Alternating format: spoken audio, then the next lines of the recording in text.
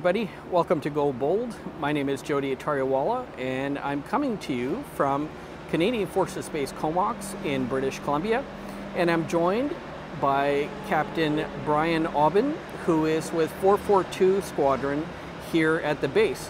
Brian, thank you so much for joining me. No worries, it's my pleasure. Awesome. So as I do with all of my guests, I start by asking what made you join the military and what made you pick the branch that you did? Joining the military was actually a pretty easy decision from my part. My grandfather, my granddad, they were all flying aircraft. My uncle, my father, flying aircraft. Specifically, my granddad, uncle, and father all were pilots in the Hercules. So I decided to follow suit and jump into the Air Force myself, and I ended up lucking out and jumping into the Herc myself. In fact, 5 of the very same tail models, all 4 of us have flown at one point. So it's been a pleasure to work with the Legacy Herc, and I mean, it's been around for a while is for that very reason, right? So it's yeah, I've got blue blood. Air Force is the way that I need to be, and this is my calling, if you will. That is awesome. And so you, in the Royal Canadian Air Force, there have been 3 different variants of the C-130 in operation. The C-130E, the C-130H, and the newer C-130J, Super Hercules. Tell me about the ones that you've flown in. Well, actually predating the E, there was the B model as well. There was 4 B models. Oh wow, we had the B as well. Yeah, okay. We had about 4 of those until we upgraded to the E models. I myself got a chance to fly on 3 of the E models. So it's been yeah, it started the training in the E model where they had basically what were steam gauges, quite literally, and they've since grown into many different upgrades, whether it be external tanks, electronic flight instruments, and in this case, the air-to-air refueling capability. We've even got longer versions of it now. So as time progressed, the Hercules has gone through a whole slew of different upgrades to help us continue to do what we do here. Right on. So this particular Hercules that's behind you, this one is stationed in Winnipeg. That is correct, yeah. Right, and so this does the tactical air-to-air refueling mission. Correct. Right, and how about yourself now here at 442 Squadron? Which model do you fly in, and what is your role and function at the squadron?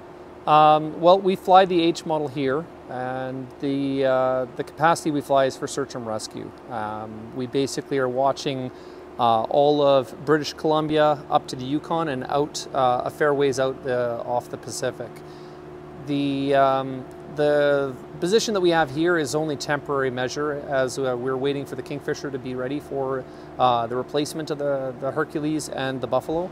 The Buffalo had to retire a little bit early, so we stepped in and continued the fixed-wing search and rescue program to ensure that the western side of Canada was being covered appropriately. The biggest thing that we do is we work hand in hand with the Cormorant helicopter, and we act as a top cover. So we're basically over top of them and communicating with them and making sure that they're safe while they're out over top of the water. And it's a vital component to their operations. For us to be nearby is like the big brother, just to kind of hang over top and render assistance if even they themselves need the requirement. So really interesting, and clearly this aircraft has a lot of capacity. Maybe we could just take a little quick walk around of it, and you can point out some of the nuances of the H model Hercules. Absolutely, yeah. I mean, as you can see, it's got a high wing profile, and the high wing itself allows us to kind of land in austere runway conditions, whether it be gravel or even there've been different aircraft that have landed on sandy beaches, but it allows the engines to be further away from the ground and basically keep the engine safe from being destroyed in those conditions. We've got 4 Allison turboprop engines, which basically produce about 18 to 19,000, I'd say, sorry, about 16,000 horsepower, and they are constant speed, variable pitch. So what that means is the engines themselves run at 100% RPM at all times. So all we have to do is twist the propellers, and that allows us to action further or less thrust at a moment's notice. Whereas some of the jet aircraft is less efficient because there's a little bit of lag time from the time you apply power to the time you actually receive it. In this case, you apply power and you're turning the blades, and you get an immediate reaction to it. So in that respect, it's really good for the search and rescue role. If we have to climb out of a valley and we need to get out, we apply power, we immediately not only get more thrust, but as you can see, the engines are mounted right over the wing, so we immediately get more airflow over the wing at the same time, allowing us better stability, and it's a safer point at that point. Beautiful. It also sports some external tanks, which give us about 6,000 pounds more extra fuel than what we'd normally carry in the wings. Granting us about 3.5 extra hours of flight time. The ability to hang in the area to render assistance to those in need is a vital component to that. So the ability to carry more gas is a good thing, right? The newer J models, they are also holding search and rescue in Trenton, Ontario right now. They've been recently introduced into the SAR role. So what happens, their engines are a little bit more efficient than ours, so they don't need the external tanks. In fact, they found out that the external tanks reduces the efficiency of the plane as a whole. So yeah, I can't say much more to the J model. That's not my bag. In fact, I don't even have a seat on the J model. They've removed the navigator from it. So right. On the left, we've got the APU. It's our 5th engine. It provides extra power in case we have an engine failure, or if we're down to a certain amount of engines. Even airborne, we can have this operational so that we can continue to power all the systems in the aircraft and not have to reduce it. Right. One thing that's different from this aircraft than the one that I'm usually used to, this door right here, the paratrooper door, this is the left side, and what we'll do is we'll actually raise this and throw in a window. This entire door becomes a giant spotter window. So we have the SARTEX Loadmaster, sometimes the Civilian Air Search and Rescue Association. They'll jump into the back here and they'll be able to look down to the ground and use what we call the Mark 1 eyeball, or if you wear glasses, Mark 2.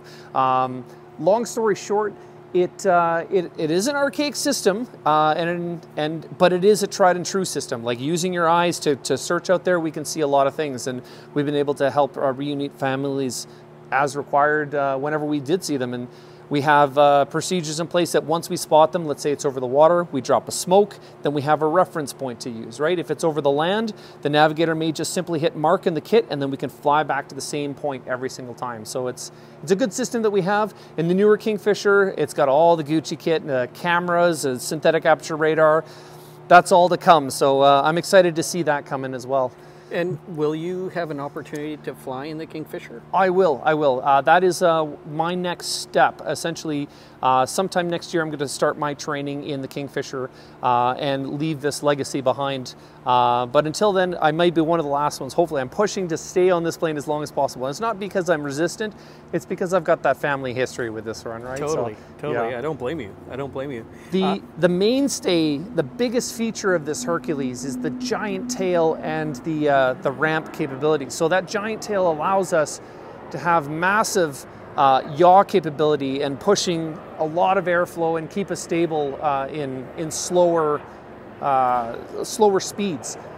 And those slower speeds are required because with the ramp down, it actually reduces the stability of the tail, and so we have to fly at a slower speed. Also, it's a lot easier to spot things when you're slower, to drop things out of the plane when you're slower, and it's a lot safer for the SARTEX when they're jumping out, right?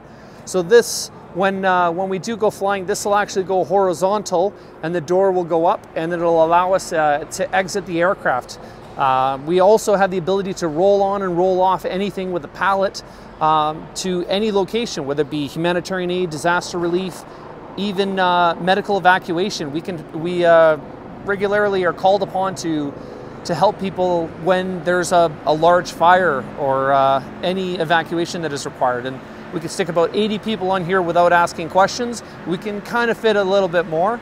413 is renowned for its mission in Sri Lanka, where it actually carried in an excess of 300 personnel on the aircraft at one time to try to get them out of the bad situation that they were in. And thus their crest is actually an elephant to pay homage for the Sri Lankan mission that they had. So wow, that's amazing. They would have been packed. Yeah, it was shoulder to shoulder. We had straps across everyone. I didn't get to go on the mission myself, but it was a very full plane, to the point where even the flight deck had a whole ton of people inside of it. And wow. Yeah. Wow. That's super interesting. And in terms of your crew, when you do a search and rescue with the Hercules, the H model, what does the crew comprise of? Like, how many people? So we've got 7 crew that we normally fly with. We've got the 2 pilots. Basically what happens is you give them bananas, they push a couple of buttons, and they somehow fly the plane. Everyone knows what a pilot is. I don't need to explain that, right? Sure. The flight engineer is more like the heart, where they work with electronics, the hydraulic systems, the fuel systems, and they're basically in every single, let's say your car, the turn of a single key is about 30 or 40 different switches for them to get systems running and bypassing of hydraulics, or even just fuel systems, and just monitoring the different fuel tanks that we have. So they've got a very vital role in making sure that the plane stays upright. They also action all of our checklists. So anytime something is happening, we basically have a checklist that we action, and they're the ones that are the forerunners for that. We got a helicopter just around the corner. I don't know if you want to pause or... That's okay. Okay. I can pivot and take a look. Okay, so that's good. That looks like an RCMP helicopter there.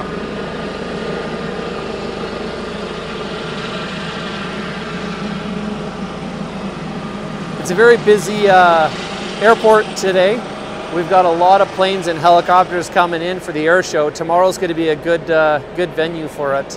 Hopefully the weather holds out, and we'll get a good show out of it, right? So absolutely, absolutely. So we talked about the pilots, the flight engineer. I'm right behind the flight engineer as a navigator. My job is actually a more complicated one, and I'll get to that in a minute. The loadmaster sits in the back. They're the one that is responsible from anything from the 245 bulkhead backwards, so basically the front cabin door, and aft is all of their responsibility. They make sure that everything is tied down, that the weight and balance is proper, so that we don't have load shifting, and so that we're within the limits, so that we can actually take off of this plane appropriately. They also are the ones that help me in the back with the SARTECs. The SARTECs, or search and rescue technicians, are the ones that are the heroes. They're the ones that jump out, the basically mobile paramedics. We can drop them into any condition, most conditions, and they are able to render assistance as required, whether it be first aid, stabilization, or in some cases, just giving them, mental peace of mind that somebody is there and ready to rescue them, because there's been times where it's a blizzard condition and we're not expecting extraction anytime soon. So sometimes it's best to drop them some support, moral support in this case. In regards to my job, I actually do 2 jobs. My job is technically Air Combat Systems Officer, but we on the Herc call ourselves navigators because that's our primary role.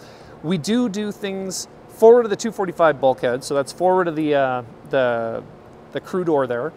So it's everything that you would expect from an air navigator, whether it be GPS positioning, systems monitoring, communications between air assets, ground assets, that sort of thing. But we also, once we finish that search role, we go over to the rescue role, we end up in the back end with the loadmaster. And not only are we helping the SARTECs out, but once the SARTECs are on the ground, we're actually the ones that are in charge of calling the bundle drops, that we drop equipment to them, or we drop a radio message, or anything to that effect. So anything we can strap a parachute to, we can also drop down to the SARTECs, and we become more of a supporting role rather than just stuck in the front like the pilots and the flight engineers. So it's a really nice and dynamic sort of position. Yeah, and speaking of, what is the typical type of equipment that you guys would launch with on a actual search and rescue mission? So we've got anything in the plane, from a pump kit, which will allow a sinking vessel to basically empty the bellows. We've got a toboggan kit, chainsaw. We've got any sort of survival kit that you could possibly think of, including rifles. We've got medical gear, water, fuel, anything you could think of in a rescue situation that you might need, we've got it stored in these bunions. In addition to that, we've also got pyrotechnics. And it's not to say like crazy explosive or anything like that, but we've got flares that allow us to see the ground at night, or even illuminate the skies when the Cormorant is flying to give them a point of reference. So that's a lot of what we do in the top cover there. We also have smokes, like I was talking about. We throw it out of the pigeonhole as a little hole in the window, and it allows us to mark the water so we have a point of reference. We've got an SLDMB, which is Sea Locator Data Marker Beacon. It sends out a signal to the COSPAT SARSAT satellites, and then it tracks how the waves are moving and gives it a constant signal as to, okay, how is the tides moving? How is the water actually moving? So then we can paint a bigger picture on the survivors and where they might be in the water after a certain amount of time. And maybe there's an outflow that we're unaware of, right? As opposed to the wind that we can measure up in the air. That's awesome. But yeah, that's all the stuff that we throw out. Some of the stuff that we might even use in the plane. We do have an ELT Homer, so we basically tune up the needle to the 121.5 signal, and we can kind of figure it out. The 406 beacon, that sends a signal to COSPAT SARSAT, and that is able to give us the position right out of the gate. So that's there's no finding. We know where they are at that moment in time. The other thing that we have is a brand new system that we have in the Herc, is called CASAR. It's a cellular system where basically the plane acts as a cell phone tower and is able to triangulate the locations of cell phones that might be in the area. We can even specify, like if we've got the IEMI number of the phone, RCC might give that, the Rescue Coordination Center. They may give us the number so that we can specifically track someone individual's phone. 85% of people in Canada do carry phones with them in one capacity or another. So to have this capability to be able to triangulate people might reduce the search time significantly. Like let's say we're out in the middle of the woods and a helicopter gets swallowed by the trees. Well, we had no indication, maybe their ELT doesn't go off. But if everyone has a phone or is trying to get a signal, we can instantly be able to triangulate that. So I guess a message out to the public, if you've got a phone and you're in a plane crash, keep it on if you see a plane overhead, because we're tracking you. Only for the cases of search and rescue though, and it's only when we know that there's a requirement for preservation of life that we are allowed to use this program. So that is awesome. Yeah. That is awesome. Captain Aubin, thank you so much for sharing a little bit about your career, your motivation to serve, and some of the way that you guys do search and rescue here at 442 Squadron. It's an amazing mission and a wonderful calling. Thank you so much. It's been a great pleasure to have you on this program. My pleasure, and thank you for your support. I appreciate it. Thank you.